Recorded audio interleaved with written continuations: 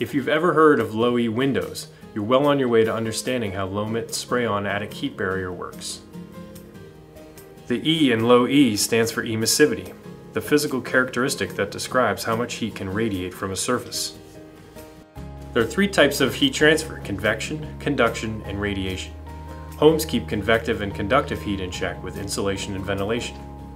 However, typical home construction doesn't address radiative heat transfer, which accounts for 90% of an attic's heat gain. When the sun warms your roof, heat radiates into the space beneath it, warming your entire home.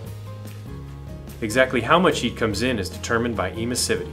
The lower a roof's emissivity, the less heat that enters the attic, and the cooler houses stay. Most roofs have an emissivity of about 0.9, meaning 90% of the heat radiates into the attic. Your home gets hotter, your family swelters, and your AC works overtime. Low-emit spray-on attic heat barrier lowers the roof's emissivity to just 0.15, a whopping 85% reduction in the amount of heat that gets in, helping you and your house stay cool. Lower air conditioning bills start with the low emissivity of low-emit spray-on attic heat barrier, the most efficient way to cool your attic and your entire home.